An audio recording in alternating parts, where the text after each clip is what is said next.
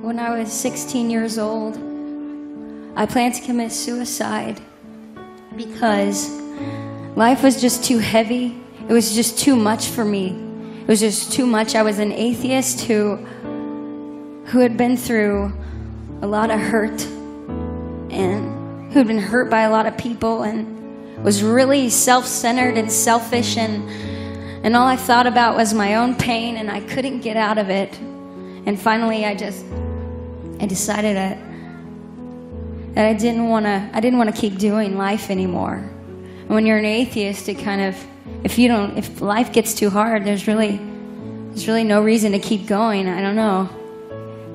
For me, I was just too selfish, and so I planned to commit suicide. And the day that I planned to commit suicide, I came home from school and I was having a nervous breakdown, I think, and I remember my grandma looking at me going, just understanding, she just knew. I don't know how she knew. I guess it was God. But she said, something's wrong with you and you have to go to church. And I said, there's no way I'm going to church. Those happy Christians that never have any problems. And I hated Christians. I hated people who talked about Jesus because they always seemed to be pointing their finger at me and telling me, you know, this hateful thing, hateful speech. You know, God hates you because you do this, and if you do this, then God hates you and he's going to send you to hell. And so I never wanted to be around Christians, and I sure didn't want to go, but she just kept on, and she would not stop screaming at me until I finally was just like, okay, if you stop screaming, I'll go and sit in this building just so that you'll shut up, pretty much is what I said. And I went there and I sat in the back and I crossed my arms, and I pretty much was like waiting for it to be over so I could leave and fulfill the plan that I'd had to commit suicide that night. And the guy starts talking, the preacher, he starts talking about pain in people's lives. And he seemed to just describe my whole life, my whole story. It seemed like he was talking straight to me. And I was getting kind of weirded out. I was like, I gotta get out of here. This is weird.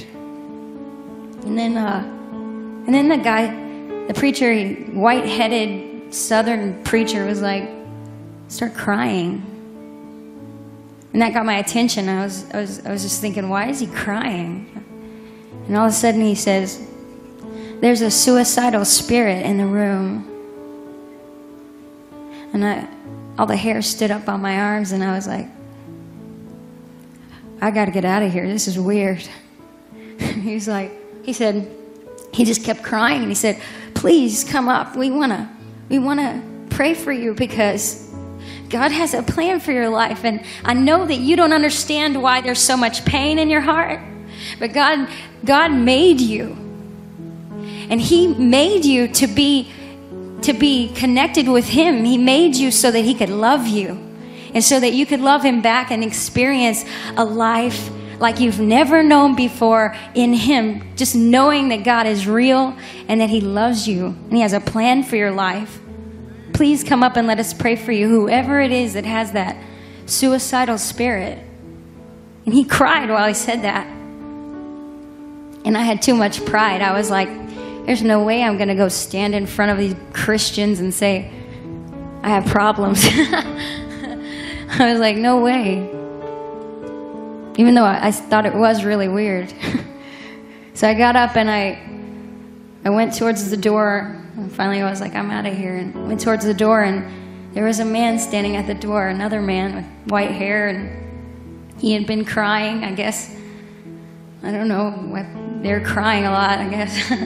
He was crying, and he caught my attention because I had never seen an old man cry before. And I'm looking at this guy, and he said, the Lord wants me to speak to you.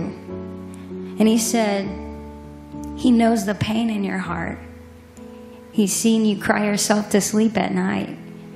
And he died to take that pain out of your heart. He experienced it while he was on the cross, so you don't have to keep holding it there anymore. And I just looked at him. I was like, wow. And he kept talking about other things that he couldn't have known. And he said, would you please let me pray for you? And I felt like he loved me. A stranger, he really loved me.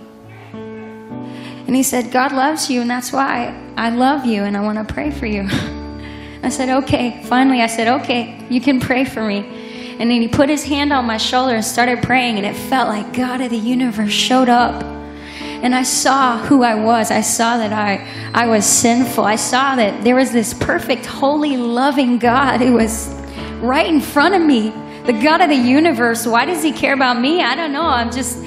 He's just standing there, and I just feel like God's saying, you know, he's showing me who I am. All the love I thought I had, I was selfish all the time. I thought I loved my brothers and sisters, but that was only till they got on my nerves. And I thought I loved my boyfriend and my friends, but if they did me wrong, it was always selfish and conditional. And I understood that, you know, sleeping with my boyfriend was wrong. It just felt like I just understood my sin. It was not loving. It was not selfless. It was selfish, all of it. And God's standing there showing me this picture of myself, and at the same time, he's wrapping his arms around me going, I want to make you new. I want to make you new. I want to make you new. I want to show you how to live, how to love. I want you to know that I love you just the way you are, but I'm not going to leave you that way. And so I just remember waking up the next day, and I looked at my ceiling, and I was like, okay, I wasn't supposed to wake up today, so why am I waking up? Why do you want me here? What do you want with me? And my whole life has been in an adventure since then.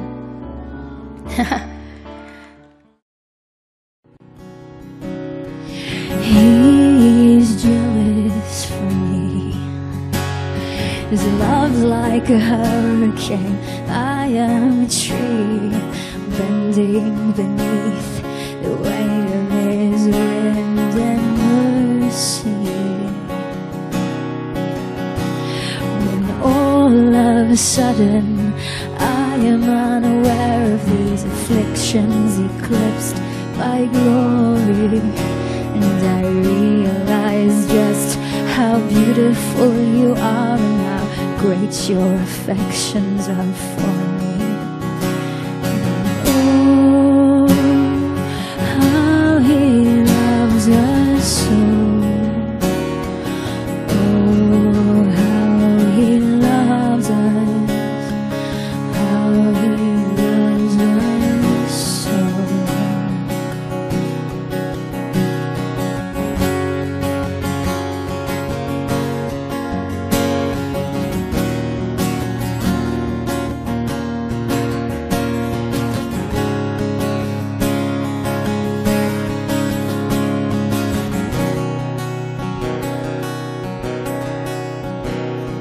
He is jealous for me, and his love's like a hurricane.